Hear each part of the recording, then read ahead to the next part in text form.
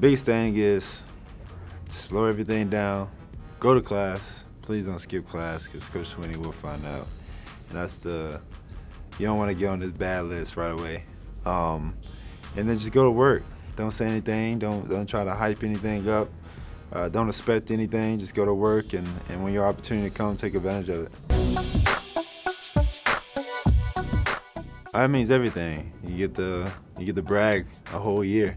And so coming in, we were 0-5, and that was one of the things I told Coach Swinney when I committed. As long as I'm playing at Clemson University, I'm never losing to South Carolina. I don't care what the situation is, I'm not going to lose to them.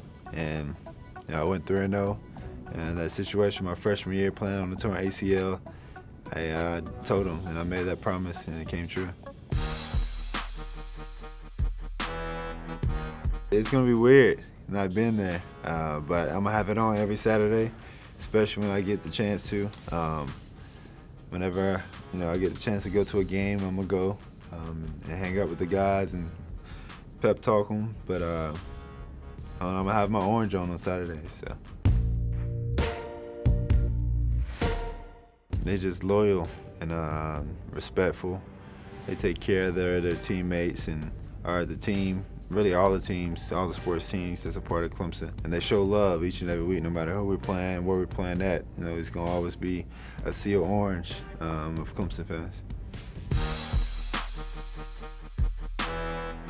Swinney said all the time is the best is the standard. And we stand for, doing it the right way, going to class and graduating and being better, especially for the football team, but better man than the football player. And he made sure that he takes care of the human being and not the football player, and it kind of go hand to hand instead of keeping the two separate parts.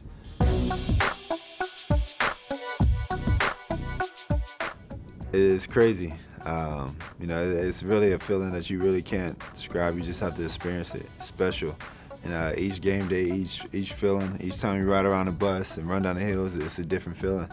And you hear people say it all the time, and if you hear it, you kind of like, he's just saying that just to say it. But if you really experience it, then you really feel it. So the best way I can, really say is it's a crazy atmosphere.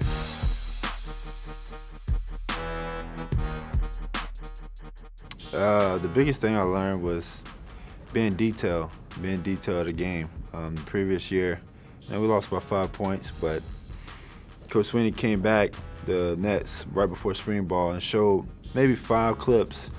We didn't lose it based off them making good plays. Yeah, they were wide open and they caught the ball, but it was the details of the game. If we would have been detailed on those plays, we would have won that game too. And so that next year, everything was about detail. Just the fans and the relationships and the people, my teammates. Those are the things that I probably miss most. Not just so much of playing on the field, but just the memories leading up to the game, off the field, hanging out with everyone.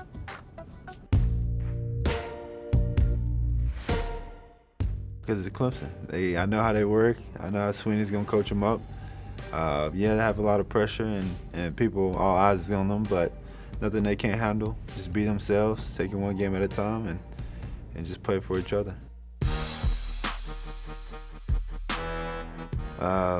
It started with Coach Howard, Howard's rock. The story was some assistant coach brought him a rock from Death Valley, the real Death Valley, and he kind of had it as a doorstop during his coaching days, and all of a sudden somebody kicked it over and he said something like, hey, don't touch my rock unless you're going to give 110%. And so that became like the statue of it. And every time we run down it, they always have that saying.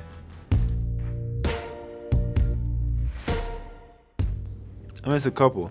It's the warm up, getting all the guys prepared and looking everyone in their eyes and knowing that they were ready to play. The halftime speech with me and Swinney. I'm talking to all the guys, saying that, we're down, but at the same time, we're going to find a way to win. We don't know how we're going to win. Just know we're going to win this game. And then afterwards, just celebrating.